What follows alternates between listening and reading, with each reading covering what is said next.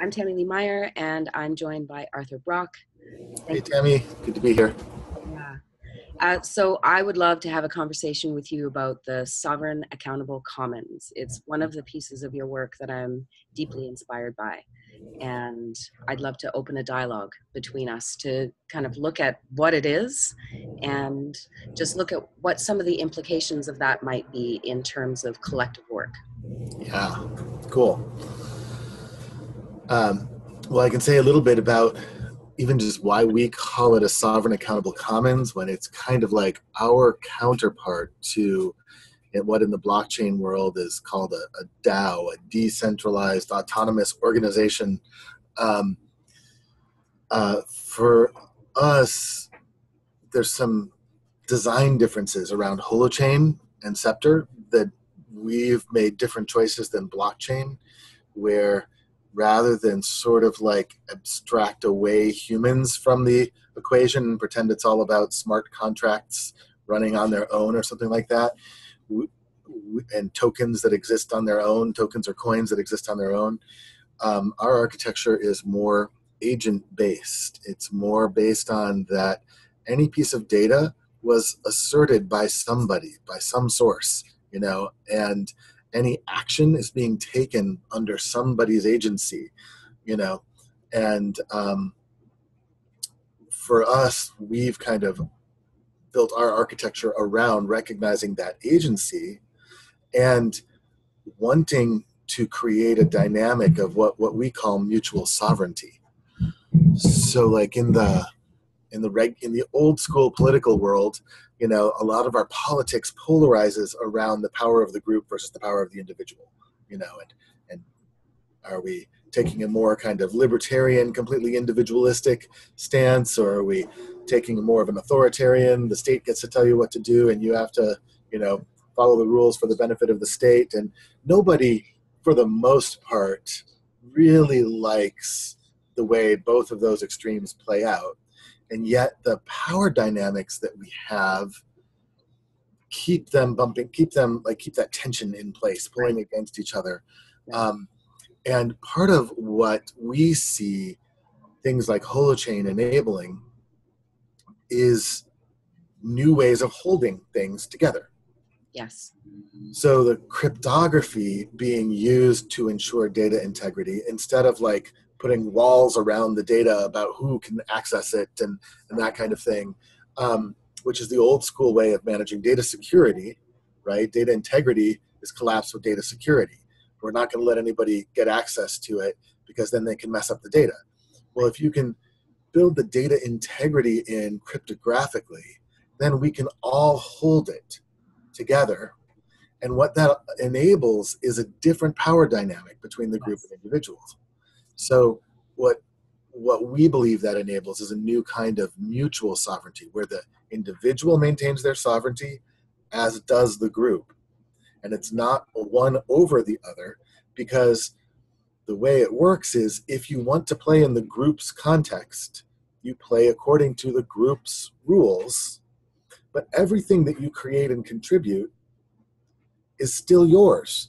Meaning, in the world of digital assets, copying is cheap, right? So as you contribute things, whether that's whatever, blog posts or content or votes or ideas or discussion post, anything that you are contributing, like in Facebook, you upload all those things and they're Facebook's. Yeah. Facebook could terminate your account for whatever reason, according to their policies, and you basically have no recourse. You can't go to court and say, you have all my photos I uploaded and I want them back. You don't have any of those rights. The group in that context has complete sovereignty over you as an individual, right? But in a holochain context, you still have locally stored in your node, participating in the shared system, all the things that you created. Now, you also published those out into shared space, so the group still has access to those things, but the group can't use its power to take away your value. And in fact, in most cases, it's also an open Oh, source. there's that spin cycle. I'm definitely hearing that. Let's just pause for a moment. I love how the life is interpenetrative. Things are happening all around us. Yes. So I'd love to just do a bit of recapitulation around what I see your work as, just to do that work. So in terms of, oh, we've got more sounds. I think so, but you're the one who can tell whether you can hear them or not. I can't tell. Well, we'll just carry on. All right. So I see, obviously, you've got a big breadth of work, but in terms of the holochain and the sovereign accountable commons, those two pieces, for me, allow individuals to be able to have a way to be able to own their own content, to be able to choose what and what they may share with others. And I see that as being really key in terms of how we transition to to new systems that allow us to be sovereign, and to shift, in particular, how data is handled, how information is handled, and how we share our intellectual capital, right? So uh, uh, correct me if I'm wrong, where I'm wrong.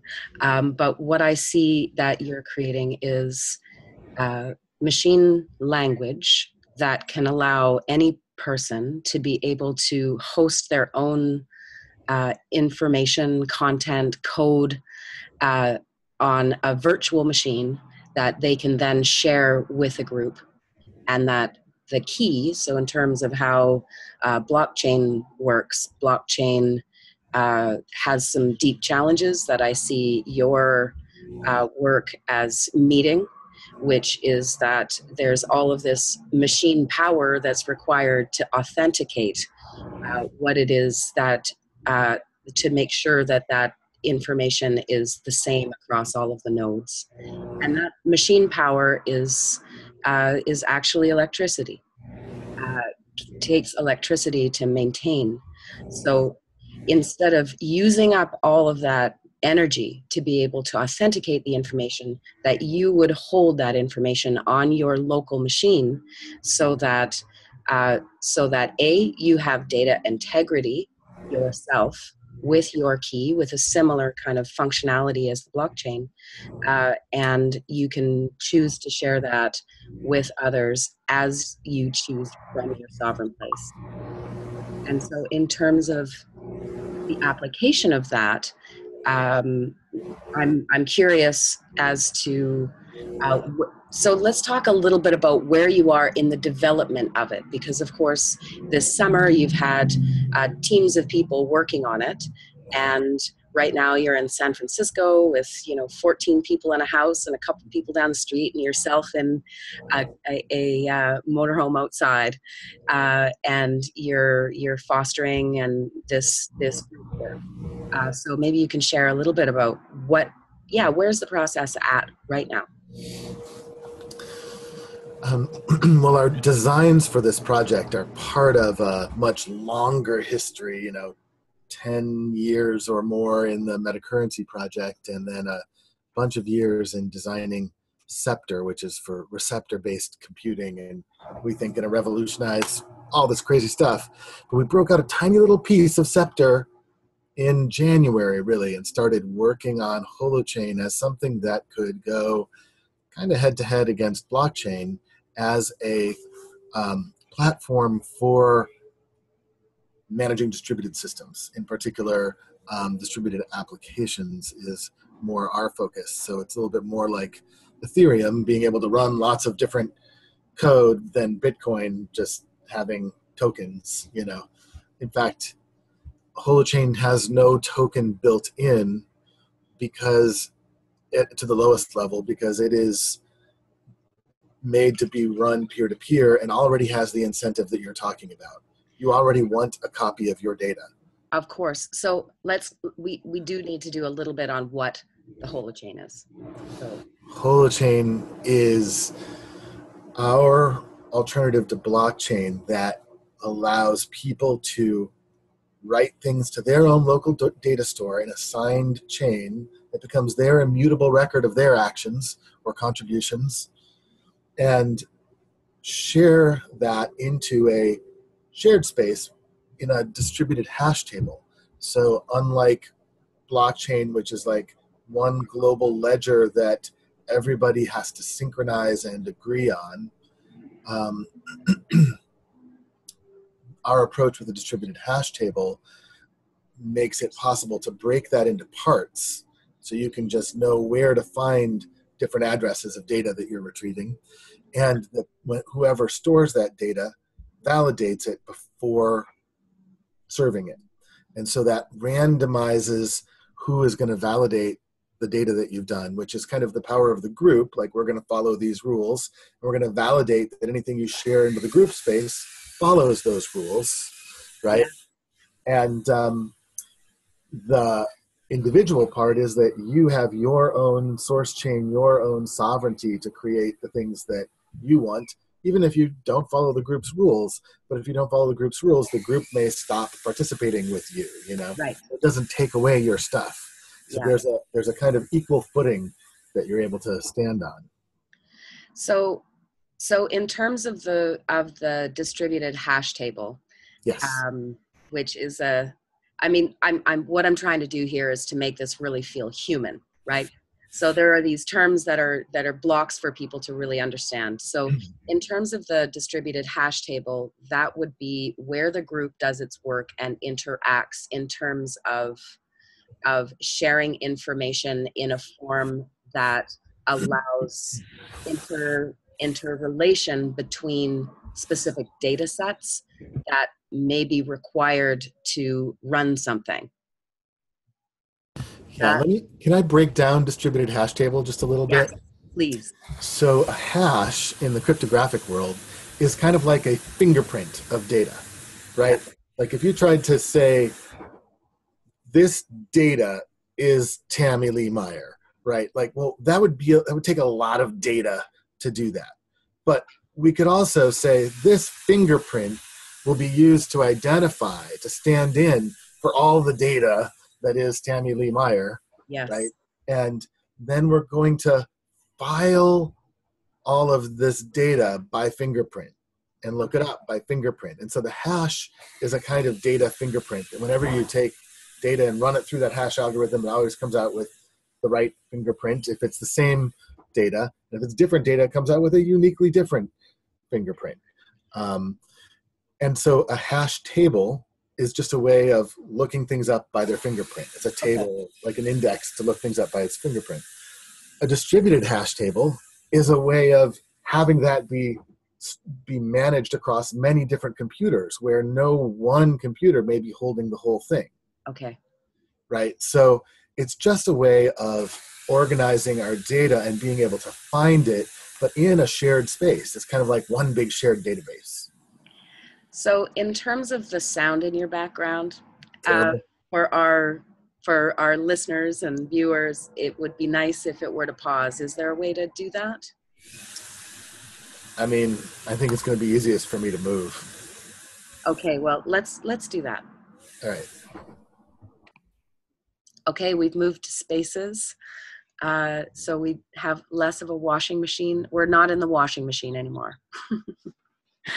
But yeah, in terms of so there's two concepts there, though. There's the hash table itself, and then the distributed hash table, and what that means to actually model the sharing of information across that distributed network. Yeah, but distributed hash tables are not new. Like BitTorrent and all the file sharing platforms, they've been using distributed hash tables for a long time. And not every node on the network holds the same data, and they have ways of being able to find the data in the right place. There's ways of building neighborhoods, and where you have like peers that you synchronize data with, so you make sure you have multiple copies and things like that. Cool. Okay, well, let's wrap this piece for now, and that's a good kind of intro. And we are going to be making more of these. right now. All right.